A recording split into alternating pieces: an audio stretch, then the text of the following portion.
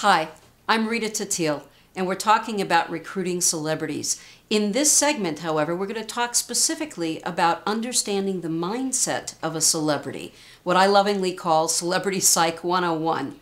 Specifically, in this segment, I'm going to talk about understanding that celebrities are some of the most insecure people on the planet. Yes, I said insecure. Now, this goes completely against what most people think about celebrities, because you figure if they're in front of people all the time and in the public eye, they must be pretty self-assured. But the opposite is the truth, and for very good reason. Think about it this way. If you were a celebrity and every day you walked outside of your home, people recognized you and started talking to you and were really nice to you, but you didn't know whether they were really being nice to you because they were sincerely nice or if they had some sort of hidden agenda or ulterior motive. People will try to take advantage of celebrities if they can, unfortunately, because they represent power and influence, and everybody wants a piece of that. So as a result of being a celebrity and not knowing who to trust, you become very insecure. And when you become insecure, you do something that many people complain about when it comes to working with celebrities. You become very demanding. Why?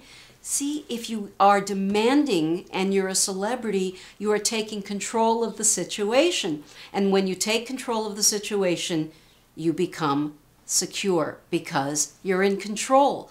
So next time you hear that a celebrity is demanding, you may want to ask yourself the question first, are they feeling insecure about something? And then help make them feel secure. Help make them trust you in a way that's honest. I'll give you a great story, an example of this. One of the events we used to do every year, coordinate, is the Jimmy Stewart Relay Marathon.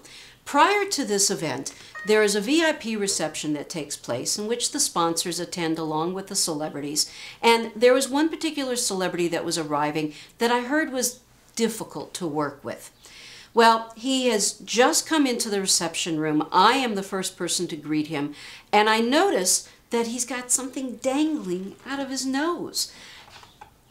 I can't believe it because he has just done the red carpet arrivals and all these people taking photographs of him, and nobody has said anything to this poor man. So I said, "Hi, I'm Rita Tateel. Go like this."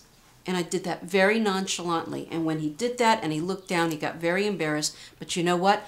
At that moment, that man became putty in my hands because he knew that I was someone that was going to take care of him and someone that he could trust. So he did everything I needed him to do, this so-called difficult celebrity. He sat there for hours taking photographs with sponsors, talking to the media. He was fabulous to work with.